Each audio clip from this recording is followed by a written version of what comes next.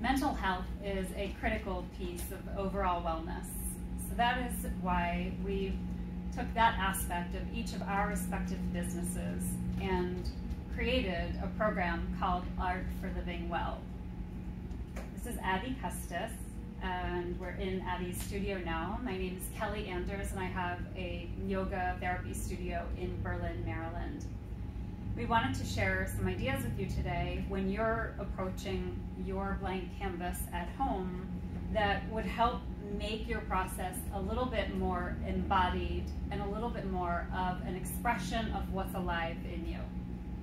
And in order to do that, we've both found, and I find in my process as an artist, that it's so important to come from a place of joy and find joy in your everyday surroundings, in your everyday experiences.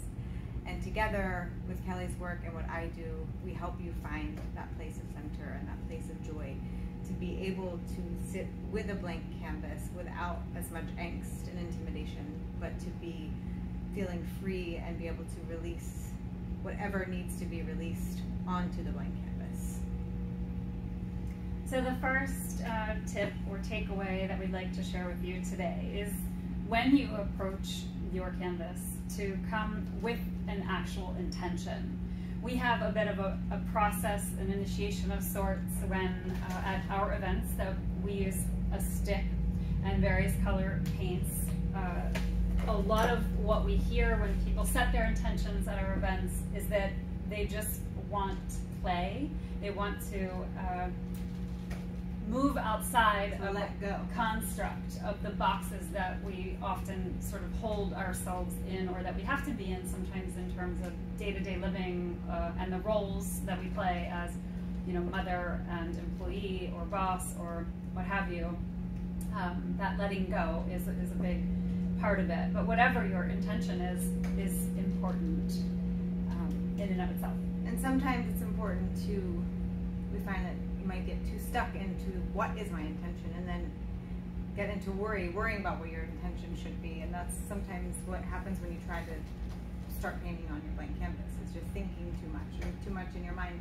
And through setting the intention, that's why often people we work with think they end up coming up with, sometimes at the end they realize it, is that letting go is really what they wanted to get out of it. And when you do that, that's why it's not like a typical event where everyone leaves or you look at a picture and try to replicate it. It's more like this canvas down here. It's just letting it free, come out with it and let it be free, with color and movement and embodiment. And I think it's important also to mention, one of the things that we emphasize is the message in the mistake. Yes. As in life. It's a very good analogy for life, because when you're painting, sometimes you get the wrong color, or some paint flings on the canvas that you didn't mean for it to go, or you have the wrong cap on the paint and it's the wrong color. But we found that oftentimes when that happens, it leads you in a totally different direction, just as in life when things come up. A lot of us have most definitely been experiencing that right now. Nothing that we had expected is happening. Things are having to shift, lives are shifting, but we're learning to go with the flow with that. And we invite you to practice that on the canvas. One of the things that we do in our process and in our events is to incorporate embodiment techniques into the actual act of creating art. So embodiment, in summary, is really just the sense of being alive, the sense of alignment, of being in touch with the sense of aliveness within you. And we have many techniques. We actually demonstrate 8 specific painting techniques, and we couple that with some various embodiment techniques, one of which I'll share with you today. And that one is kaleidoscope. If you think about a kaleidoscope, and when you turn the barrel of it, how it creates a different viewpoint, a different image, a different perspective, that through holding your body in various ways, we can have a shift in perspective. And so we explore that with 2 poses one is called privacy pose and the other is called vulnerability pose. Yeah, so we'll demonstrate that for you. So sometimes in order to have a shift in perspective in our lives, we need to contract, we need to go in. And so I invite people, as we're doing these various art techniques, to explore this in their own bodies, to bring their feet together, bring your arms together, crossed in front of your chest and tucking your chin to your chest. And we'll guide you to tune into your breath and to notice what it's like to hold space for yourself, to be in private with your own feelings, your own thoughts, and just notice what arises and notice the residue of this. And then sometimes, like a kaleidoscope, a shift in perspective comes about not through going inward and contracting, but just stepping outside of our comfort zone and stepping into feeling more expanded, to taking a risk, to being a little bit more vulnerable in life. And sometimes closing the eyes can help a person really tune into the sensation arising inside of them and the emotion as well that's coming up, just simply by placing your body in a particular way, in a particular shape, noticing once again sort of what is coming up for you and whether this feels more comfortable. We learn through contrast.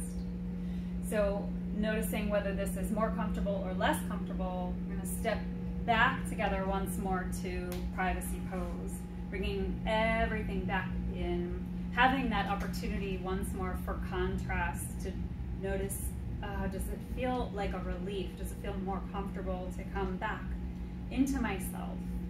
And sometimes we need in life to titrate back and forth to sort of pendulate between being inward and being willing to be outward, and exploring then how that can be expressed through your artwork. Do you want to talk about the kaleidoscope technique? That's similar to, you know, the mistake. They're just shifting the perspective, and you can do that on, if you're at home painting, simple as putting an object, a leaf even from nature, on a canvas and painting around it, or spray painting around it, or lids from your kitchen, pretty much anything. Then you move those just a little bit and paint over it again in a different color, and it looks completely different. So putting that into perspective to life is what we want you to see through color and through paint in that technique. And that's just one of the many that we have been exploring together and through our Art for Living Well program. And another sort of tip or technique that we offer you today, it has to do with the color itself. And one of the main, I guess, objectives is for people in the process of all of these various embodiment techniques and the art that we take is to tune in a little bit more to our intuition, to be guided by what is arising from within instead of using our head, making it more of a bottom-up than a top-down process. So there are a couple different ways that we can do that. So we have these color cards, and it's just kind of a fun game. And you might ask yourself too, and just in general, like you might often go to a certain color when you get dressed, or you might notice that, wow, I have all blue towels, or there's certain colors resonate with certain people and certain colors activate certain people. So it's just a matter of, again, tuning into that and tuning into why, and kind of just investigating. There's no real answer to it. It's just exploring color and play. Again, it's playing and having joy. Like, color brings joy to people's lives. So that's another part of what we like to offer. Yeah, and it's kind of fun also to play with the idea of choosing the color yourself, or making it a little more exciting and flipping the cards, or deciding, letting the universe sort of decide for you what colors to work with, and trusting that those are the right colors for your particular canvas. And then I think probably one more embodied technique that everyone would benefit from, whether you're making art or not, is the power of the pause. Yeah. So do you want to talk about that in terms of the painting? So in terms, again, they relate back to every day, but we encourage people when they are painting, because it's exciting, it's joy-filled, it's playful, playing like children, you're letting yourself go, but then you go too much and it's muddy and you're not happy. So it's like, take a step back and take a breath and let it be for a second. And again, it's just like in life, sometimes you go too far in, you're too caught in your own thoughts that you can't see anything outside of that thought. So it's the same thing with the painting, stepping back, letting it breathe, letting it dry a minute, and then coming back to it with a shifted Like the perspective. example behind you. Yes. So this is an example of the many techniques that we teach at our events, and how they ended up actually becoming a painting themselves. And we find that when people start with a blank canvas, they think, oh, no, I can't paint. But it's so not true. Everyone has it within you. And so it's again, to play and explore and get outside of the thoughts and just let it come through you. Mm-hmm. So through our website, artforlivingwell.com, you can find out more about the upcoming events that we have. We also schedule events by request for Private events. corporate, the team building events, celebrations of various sorts. And if you have any questions further about embodiment or yoga therapy, you can go to balancedyogaandwellness.com, or if you're interested in any of the Arts. amazing art, Go to abbycustis.com. So, and we'll be back with more techniques.